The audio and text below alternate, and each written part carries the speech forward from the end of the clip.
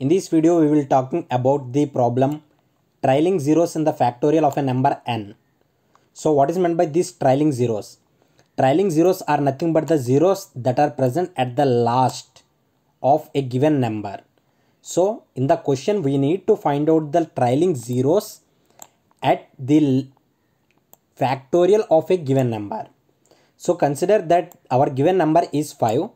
And then we will be having that 5 factorial as 120, and the number of trailing zeros is 120 is only 1. Suppose consider the number 10 factorial, which is the given number here, and we can clearly observe that there are only 2 trailing zeros at the end of this. So the answer will be 2. So the given problem asks us to find out a algorithm which has to find out the trailing zeros in the factorial of the given number. So we can solve it by general or naive method. So in the general method, the procedure we follow is having 2 steps. In the step 1, we will be finding out the factorial of a given number. And in the step 2, we will be counting the number of zeros at the end of that given number. So it will be an easy method. Let's observe the steps in that. So for finding out the factorial of a given number, I have written an function here. It will be taking the n, which is the given number, as the input, and if n is 1 or 0, it will be returning 1. So there is a small typo here. I will be correcting and uploading the code in the comment. You can see there.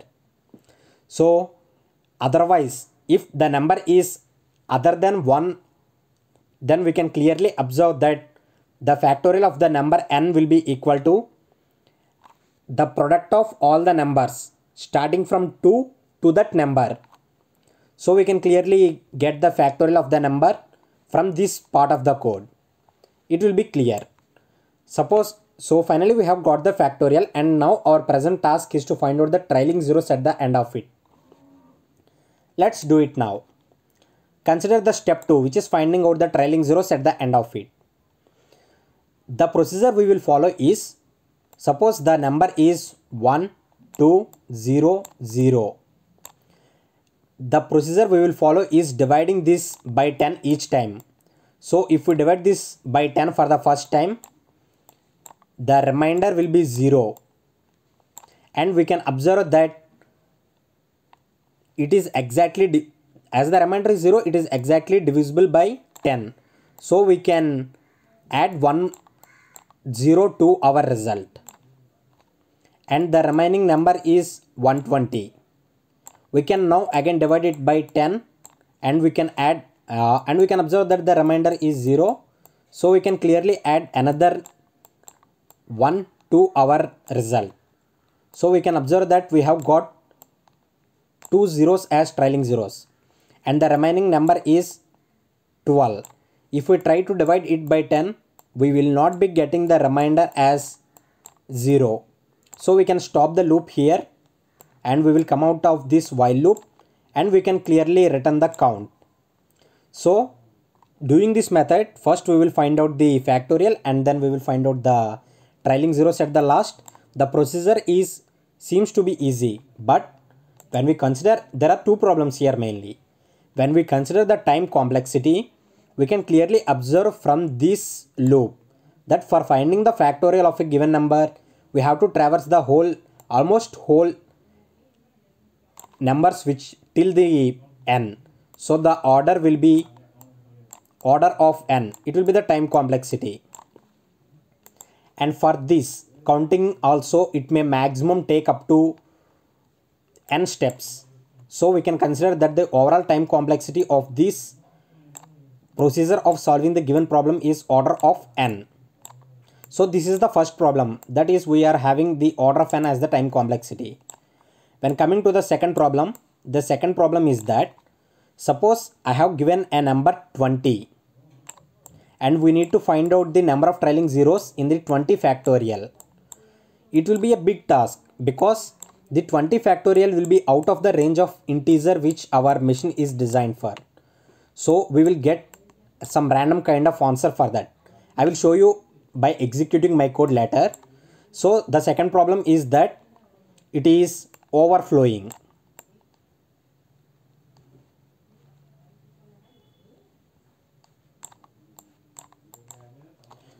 So we have to overcome these two problems. In order to overcome these two problems, we have designed an much more better approach, which is the optimized code.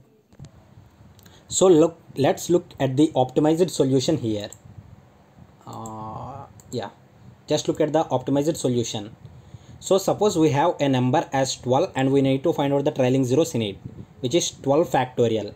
This gives the 12 factorial, and we are clearly known that if a number is having 10 at the last, which is if it is having 0 at the last, then there must be definitely a combination of 2 and 5 product inside the number. So if we observe that here we have 2 and we are having a 5, and we can consider this 10 as a product of 2 and 5. So we can clearly observe that here there are 2 5s, and we are definitely sure that the number of 2's will always be greater than the number of 5's.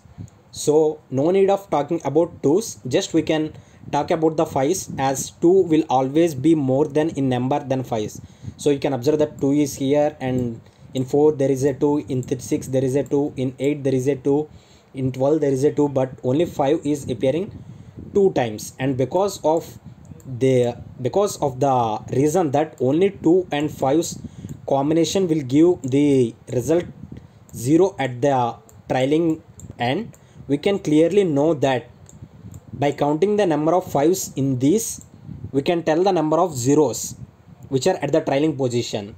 So as there are 2 5's, 1 at 5 and 1 in 10, we can clearly say by looking at this that we are having only 2 trailing zeros at the end of this 12 factorial. Now consider the number 15 factorial. So you can observe that there is a 5 here, and in this 10 there is a combination like 2 cross 5, and here in these 15 there is a combination 3 cross 5.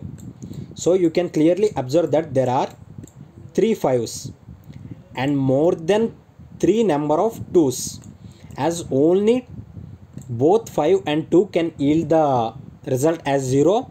You can ignore these 2 and you can directly count this 5 as I have said earlier, and we can clearly state that there are 3 trailing zeros at the end of this result.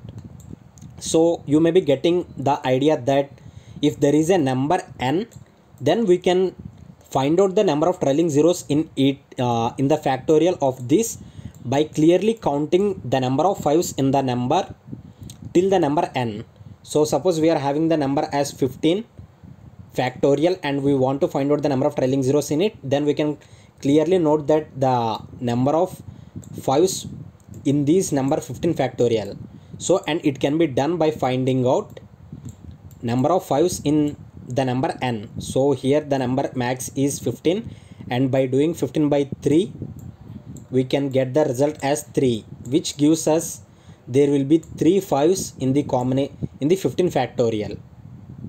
So the easy solution will be n by 5. So we will be having n by 5 number of zeros as trailing position. So this is okay. Now consider the number 25. Tell me the answer now. You may think that there is a 5 here and there is a 5 here. There will be a 5 inside the 15. There will be a 5 inside the 20. So we got 4 5's till now, and 1 5 is here. So you may think that there will be 5 zeros at the end of the 25 factorial. But you have to observe here one more thing, that here it is not only having single 5, it is having 2 5's as 5 cross 5. As there are more than enough 2's here, 1 2 may probably combine with the another left 1 5, and it may add another 0 to the, it will definitely add another 0 at the trailing position.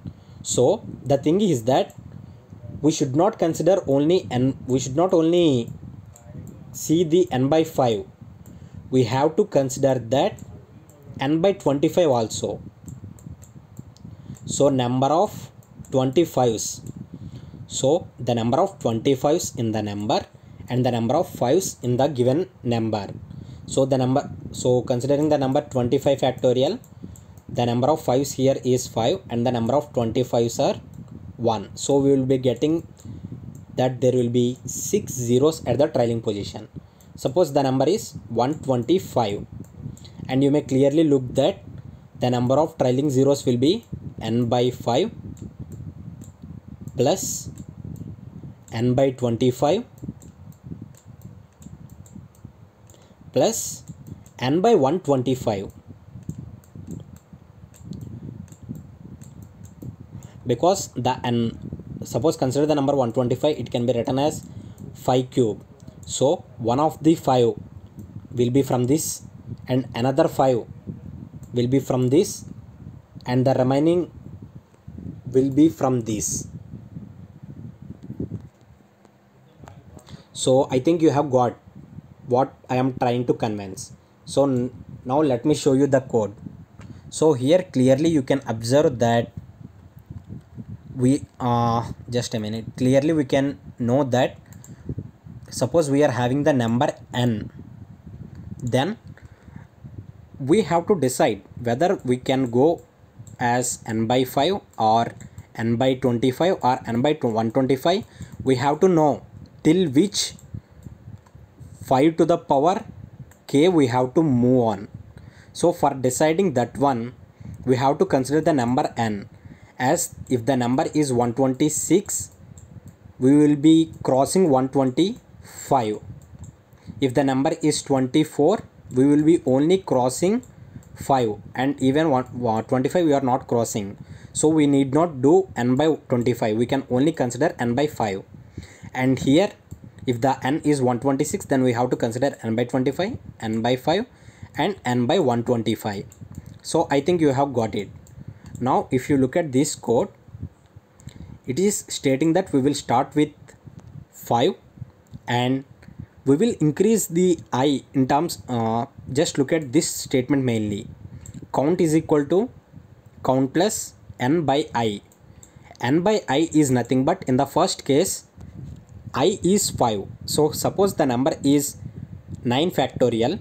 Here n will be 9 and I will be 5. So 9 by 5 will give the remainder as 4. And you can clearly observe that if the number n is 9 and n by 5 will be giving 1. So we have crossed only 1 5 here. And in the next iteration, this I will become 25. And we can observe that this 25 is bigger than the number n. So we are not crossing 25 in our problem. So we can clearly exit the loop and we can simply state the count as 1. So 9 factorial is having only 1 0 as trailing position. So using this code, we can find out the trailing zeros at the end position. And if you observe clearly that this code is having lesser time complexity than the previous naive solution. The naive solution is having the time complexity is order of n. But here if you observe that the time complexity is not order of n, it is log of n. We need not consider base, and if we consider the base also, it will be log n to the base 5. So we have approached at a best optimized solution.